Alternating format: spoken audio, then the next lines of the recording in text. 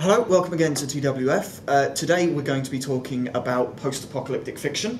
And I feel fine. Indeed. Joining me once again, John Sayle and Sean Hutchings. So, post-apocalyptic fiction, a very big area that we can talk about. So, one of the things we were talking about before the vlog started, before the recording started, how we define apocalypse. Yes. So, perhaps we look at any event, either man-made or external, that either destroys a significant or overwhelming majority of population, but primarily will overthrow a civilization. Yes, the collapse of the social norm, the world as we know it, rather than the end of the planet. Indeed. So after any apocalypse that you might write, or you might be creating in your world, there are going to be survivors, one hopes. Otherwise, how else are you going to tell a story? Actually, that may be very interesting. If anybody wants to send one in, we'll sure not to read it. Oh, I don't know. I'd have a read. There have been some. Consider, for instance, Planet of the Apes. If, however, you're going to do that, you're going to be looking at non-human human analogues. Which is an interesting point in its own right. Yeah, but we'll come to that later. Yes. For the main part then, let's say we are looking at our own world, we're looking at the overthrow of our civilization as the world, or indeed even just significant continents. So, survivors. How big does a group have to be? Can you have a solo survivor? Can you have a group of survivors? Does it matter too much? Yes, I think it colours the type of story, it shapes your story very much. If we look at The Road, Cormac McCarthy. Two survivors, man and boy. It's a survival narrative, and it is very bleak. Beautifully so. I mean, this is standard of Cormac McCarthy's novels. You don't feel good about them, but they're so beautiful. On the other hand, if you have multiple survivors, you have avenues for humour, you have avenues for rebuilding as opposed to merely surviving.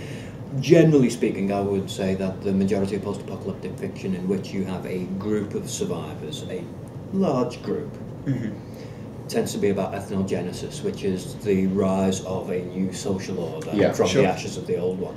This was done rather neatly in the Day of Triffids, which the whole second part of the novel is after Bill Mason has stopped wandering around by himself, to a concerted effort to try and reconstruct society, but there are two bands of people who have two very different ideas on how. So this is the interesting thing, that the survivors of a apocalyptic catastrophe start to show either their true colours or they undergo a massive change of personality because of it. Okay, so when we're talking then, rather than a survival story, let's look at a group of survivors. Okay. There's a huge difference then, though, between different groups of survivors. You can have small communities, maybe 10, maybe 15 people. You can go all the way up to the whole continent more or less surviving, but it's after a terrible event, a la Hunger Games, for example. So is there any particular size of surviving population that you guys would suggest is better or is more useful? I think it depends entirely on what kind of story you want to tell. I mean, the thing is, if you start with a small group of survivors, but that's all there is, then that is eventually going to die out by just simply not having a deep enough gene pool. So you assume that there are other groups of survivors. And the thing with ethnogenesis is, Group A behaves in a certain way. They are successful. They continue to survive. Other survivors, solo survivors, small groups, see Group A, wish to join Group A. They adopt Group A's behaviour because that is successful behaviour in the new post-apocalyptic reality. And that is how you get a group of survivors turns into a tribe, turns into a nation. Which is a very different story to man and boy trudging through the ash-littered wasteland. I suppose quite a bit of it depends on what is the nature of this catastrophe. So how big a group of survivors is realistic. I mean, if you have a natural disaster and food is not a great option, you may want to keep it relatively trim. Same as if there's a plague and the chance of infection, you get the healthy people together, and anybody who comes into that for the safety of the established group must be removed.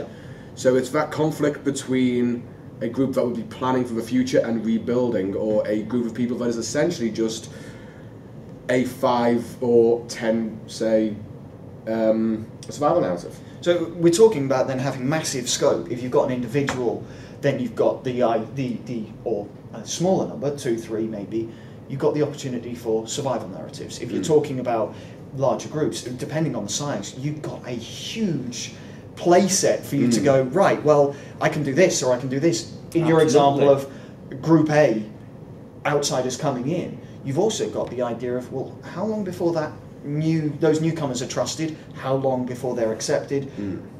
What do they have to do to get them kicked out again?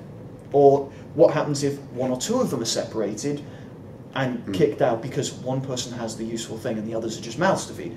So you have a massive scope, don't you? Yeah, absolutely. Sorry, I'm referring to my notes, so I must apologise here. But you said about the type of apocalypse. So how does the type of apocalypse, so for example, a viral apocalypse, where some people, for whatever reason, have an immunity or have the ability to survive the symptoms of the virus, how is that different, would you say, to, for example, a war which would devastate a continent or a civilization or indeed an entire world? Availability of useful materials for starters.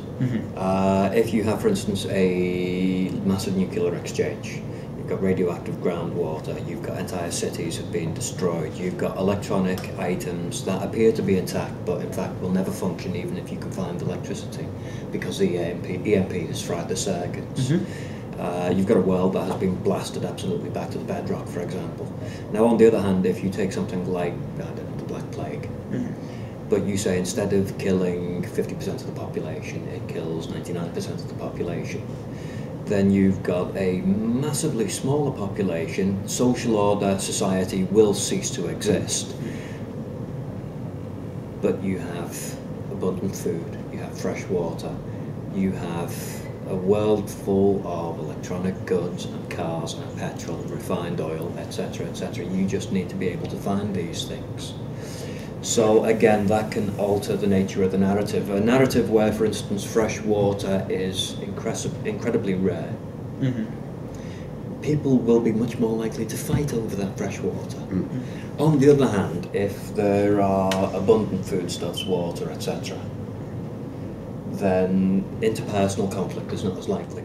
But, I mean, if you're talking about sort of the idea that water, for example, is a very valuable commodity, yes, but there are technologies that we as human beings have developed in the past and now that you can use to refine that. So you do have options. It's not like, okay, Group A is being attacked for their water stocks.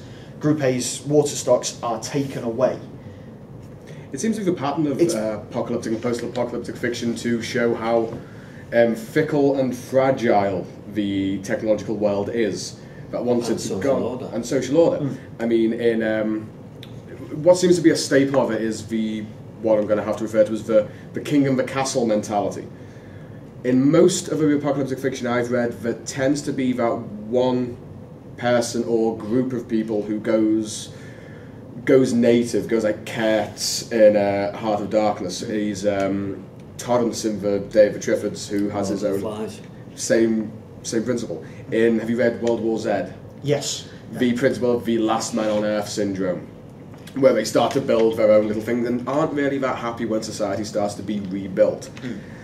So we seem to have this pattern of the survivors wanting to hold on to the remnants of this fickle and fragile world, despite the fact it clearly didn't work, and to try and rebuild something that is in that basic shape.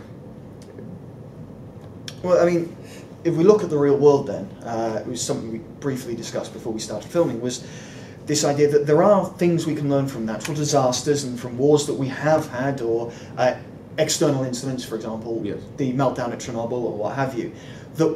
Are there things, do you think, that we can learn from those things and apply them to our writing? Things that we can expand on or elaborate and go, well, this is what happens in the real world.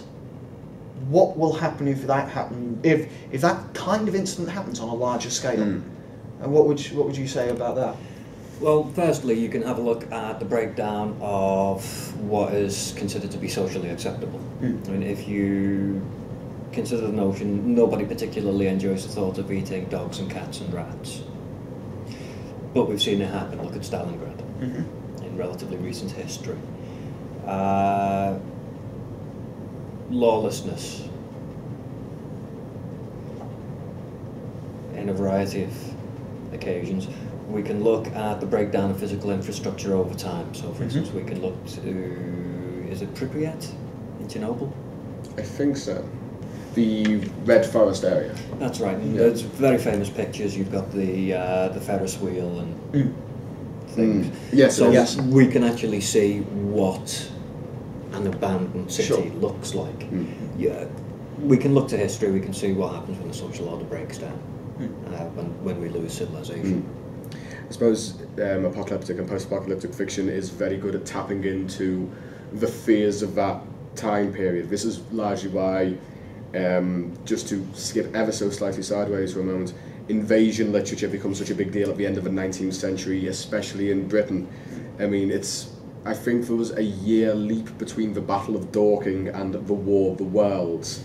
It's very good at examining what that time and place is scared of. If you take a more modern example of World War Z, it's our lack of preparedness. That is a word, isn't it? I'm just calling that. Yeah, okay. Our lack of preparedness in the face of an unknown threat, that we are safe and secure. And apocalyptic writers are very, very fond of, no, you're not, at all. And to have you looking for the monster under your bed. But I mean, at the same rate, looking at, say, the individual survivor, my thoughts are drawn to was he Japanese? A Japanese pilot went down in the Philippines. Are you thinking about the gentleman who died recently? I think yes, he did. He wasn't a pilot; he was military intelligence.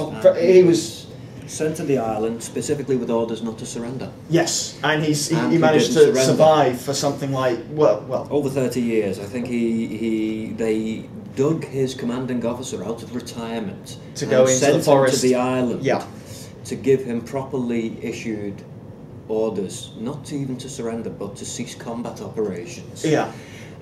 In 1974, I think that was. But the fact is, he ended up in that jungle during the Second World War for 30 odd years. He survived. That's actually something that we as writers can look at and go, well, okay, he survived. How did he do it? And there were 3 of them. One died in a shootout with the Philippine police. Right. One surrendered. And he was the last. Okay. See, that's something I didn't know. So the real world does throw us these marvellous templates. Yeah. In terms of architecture and supplementary details and the hows and whys and wherefores. It's very good at giving us that. But then you get into the human element of it. You examine what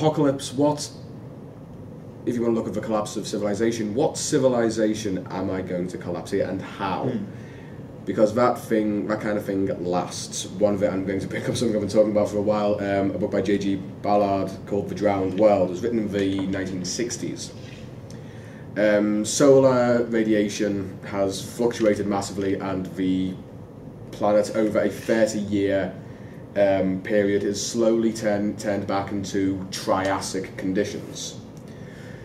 It starts off in London, and it's a drowned city. The buildings are slowly sinking. It's tropical, it's equatorial in Britain, as opposed to ice caps melt.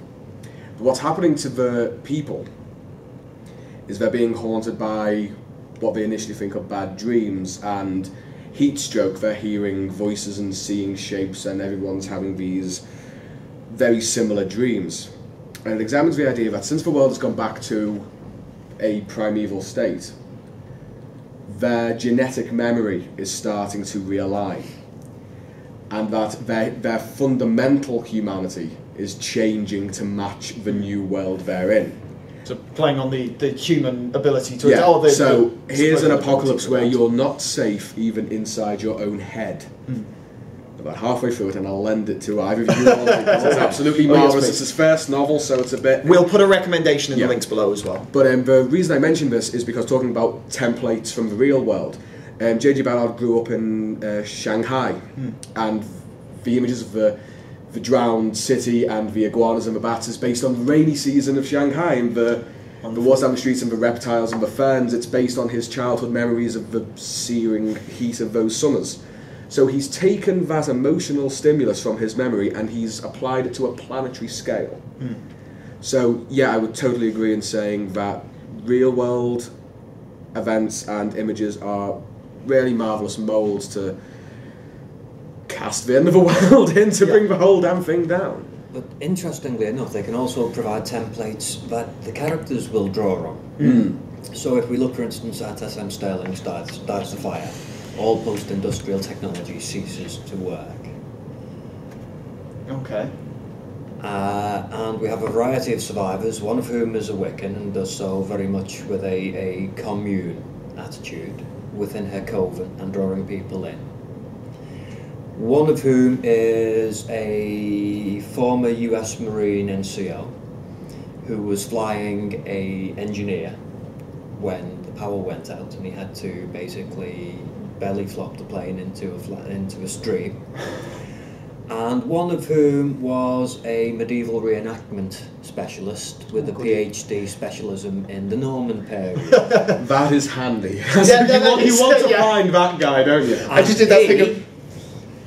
He draws on his knowledge of the Normans and how the Normans did it, which involves basically impressing people into serfdom, putting people in plate or scale mail, and being really handy with long, sharp, pointy things.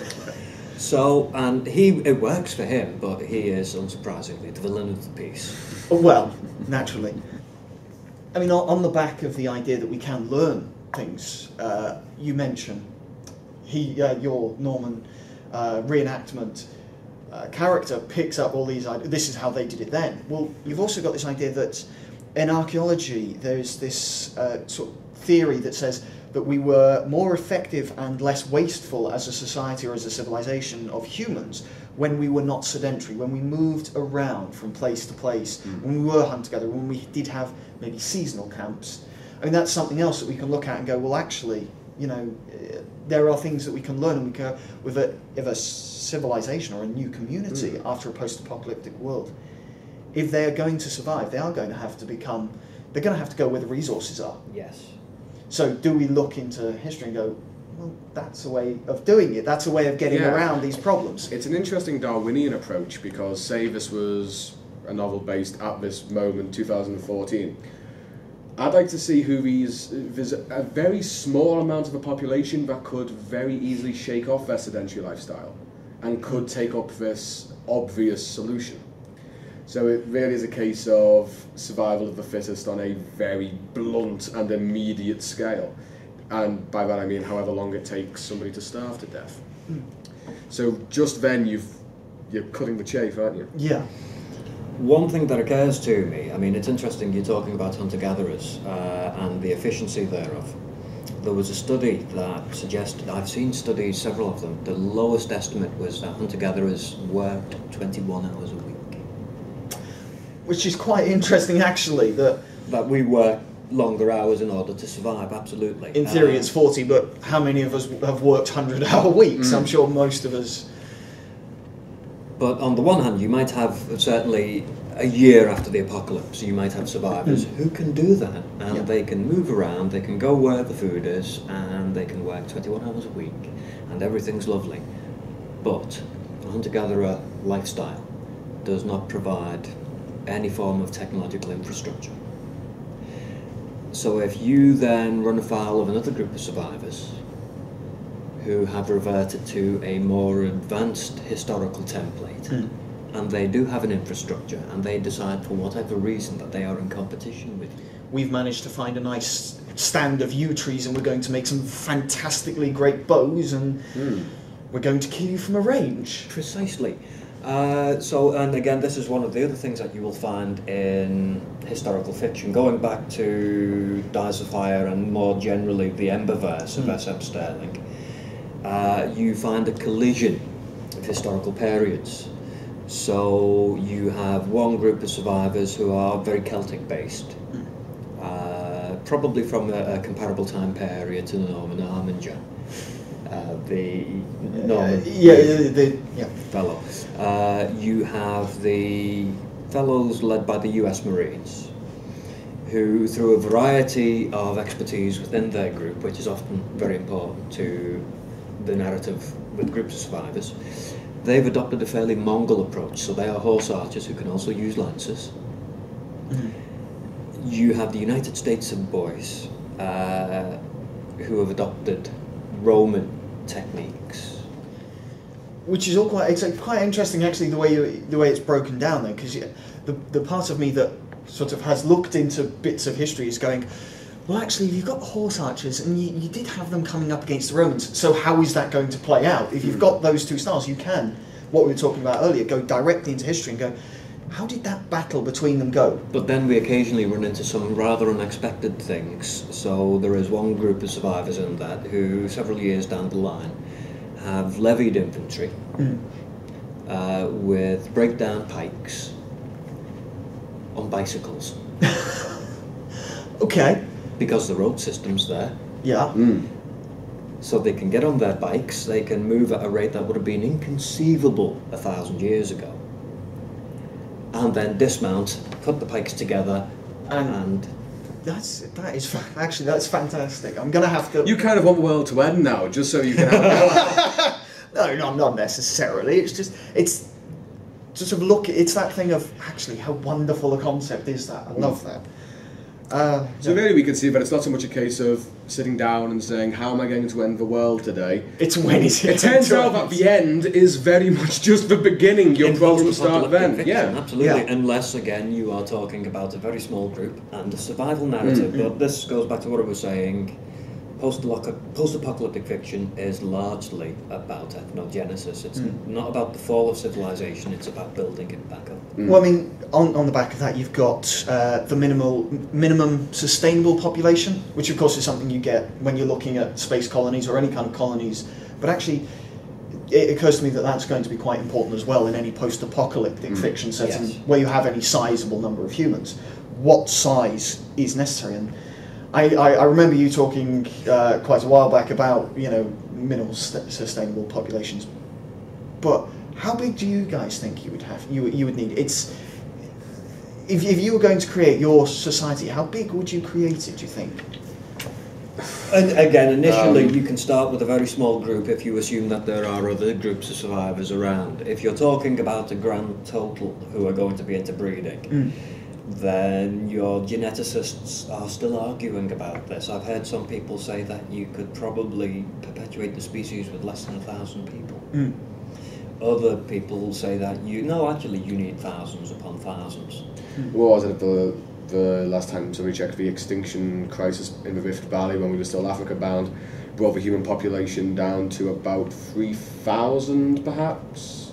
Maybe significantly less, but around 3,000 individual human beings, and that's all there was on the planet. And here we are with how many billion? 5? Is it 7? We're going to hit the 7 billion in the next few years. If not, we already have. Yeah. And that's in 2 million years, from 3,000 to 7 billion unstable population. 2 million years later. Indeed. I mean, well, if we move away from for a moment the group survival situation.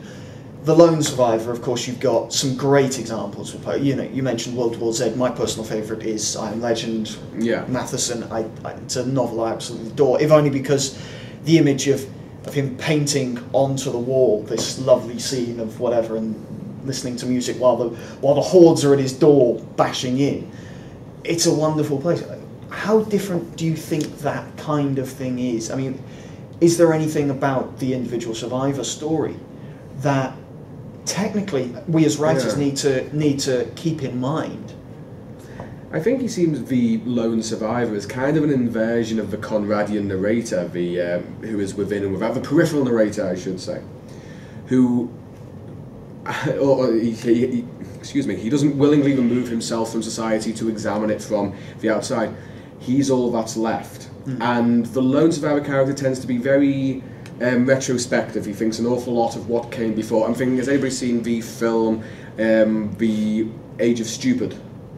Pete Postlethwaite. It was an environmental documentary about how we're slowly screwing up the planet, but it was framed we're based a few hundred years in the future, and Pete Postlethwaite plays a curator of a museum in the ruined world, and he's the last man on Earth, and he's putting together this little digital museum to send out into space if it may be of benefit to anybody else who's out there. But again, Lone Survivor, very retrospective, thinking of all that came before. In the Day of the Triffids, how Bill Mason walks around ruined London. In the last chapter of The War of the Worlds is called Dead London, and takes in, oh, and there was that. It becomes almost like your grandfather saying, and I remember when this was there, and I remember when there weren't aliens over there, and you wouldn't get burnt to death down there. It's very nostalgic almost. It's darkly nostalgic. And I think it shouldn't be a defining thing of a character, and I think that's something you might fall into.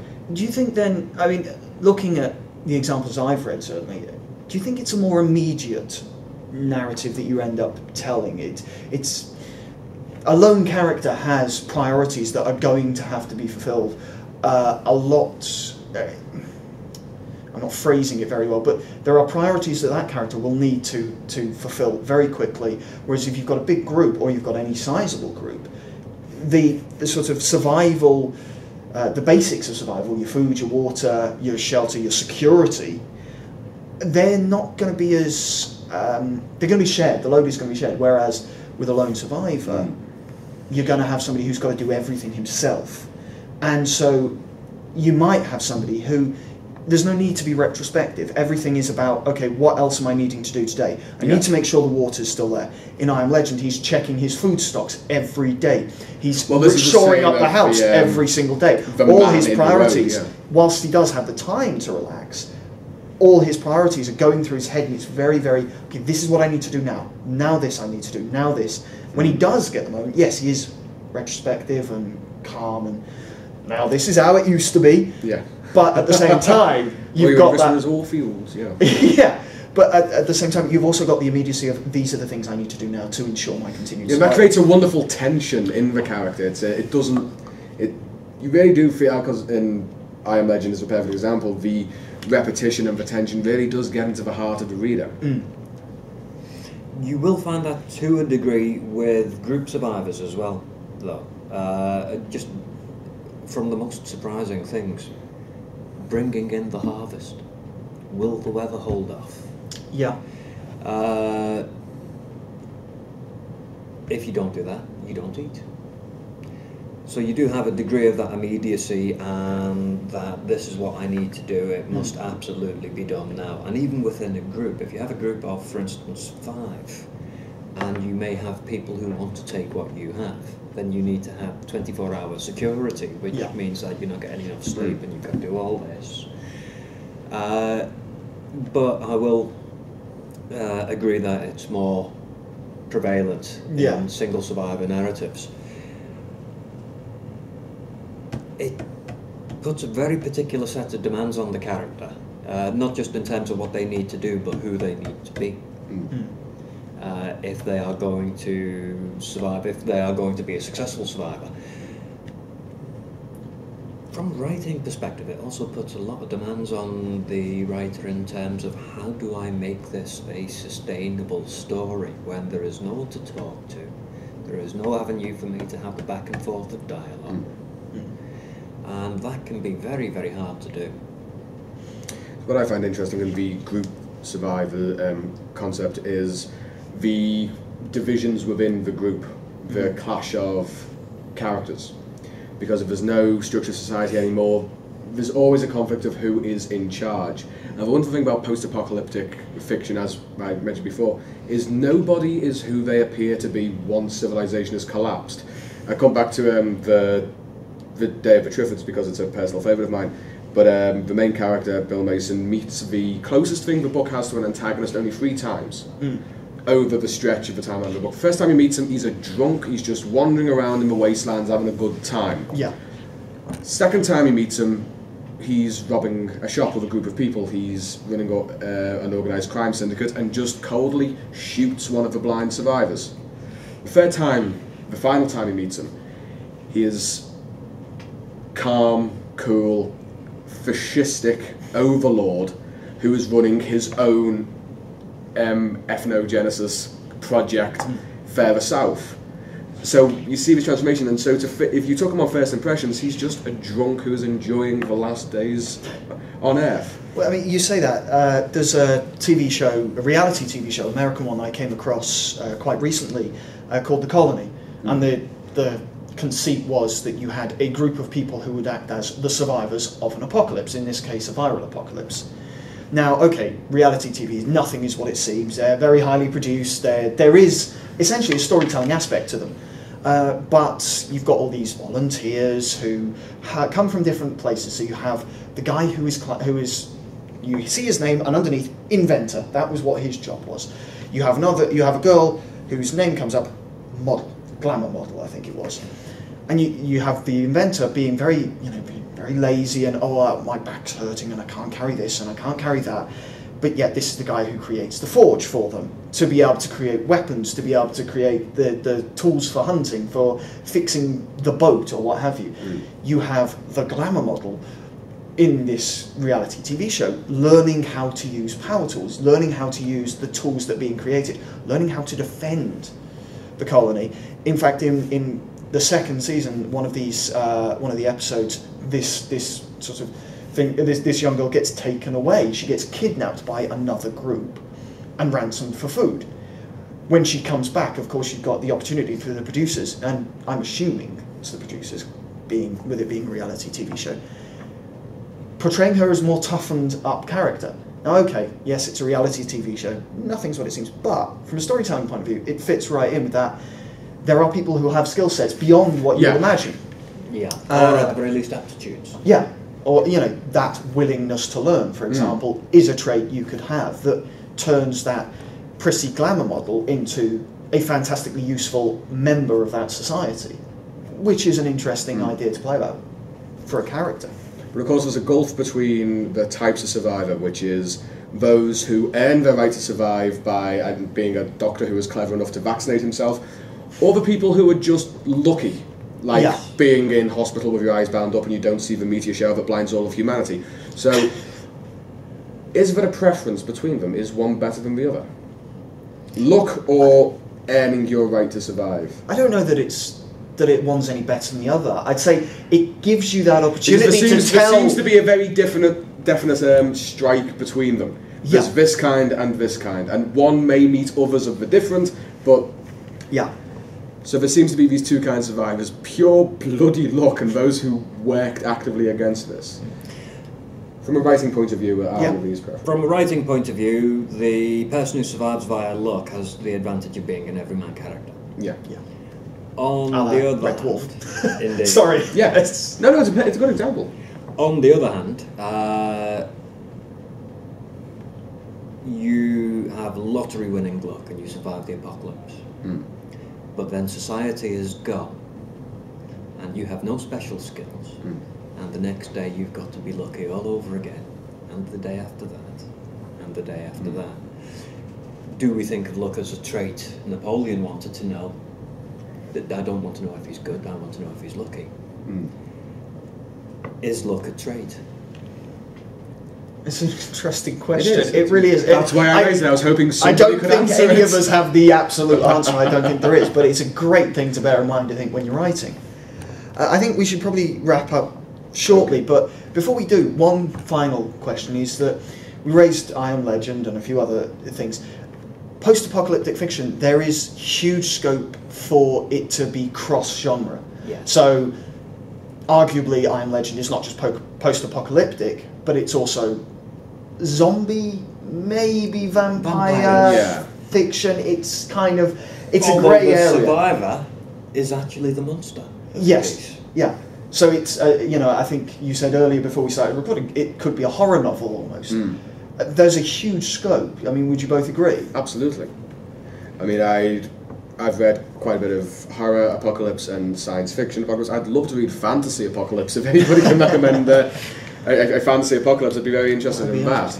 But I don't think there's any real. If you've created another world, just to name drop the name of the vlog, you can end it. Yeah.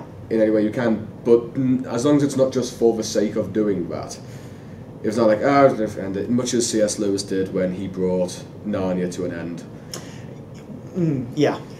I've got a suspicion, amusingly enough, that Fantasy Apocalypse has been done I'd be surprised if it hadn't. I've just never. by the D&D franchise of all things. Well, that's worth a Google when I get Yeah, I think so. You've got your multiple cataclysms of Kryn in the Dragonlance saga. There was a series in which the gods were cast out from heaven and forced to walk the earth in Faerun in the Forgotten Realms saga. I think there may have been a couple more of them, actually. Well, that's something That's to go that and look question at. answered. Yeah. Okay. Well, thanks, gents. Thank you very much for those of you who've been watching. If you like the video or any of the videos on TWF, please consider clicking the subscribe button and sharing the videos with as many people as you can. Please. Yes. Please. Sean Hutchings and John Sayle once again. I'm Martin. Thank you very much for watching. See you again. Bye bye.